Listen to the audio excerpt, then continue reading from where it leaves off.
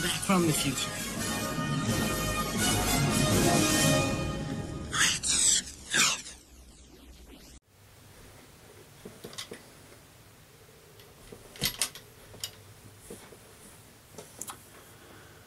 Alright, here's the deal, past me. The girl that you're talking about in your video, you and her end up going on one date and it's really awkward and doesn't lead to anything.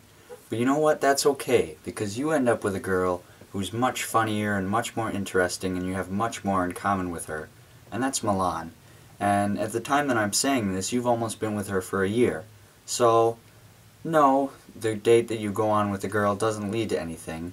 But you get a much better girlfriend and a much better relationship in the end, so in a way it all sort of evens out, I guess.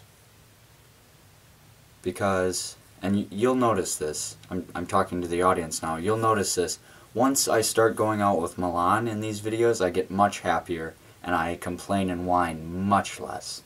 So, that's good, because it annoys me, most of all, looking back at myself and I'm complaining about stupid crap.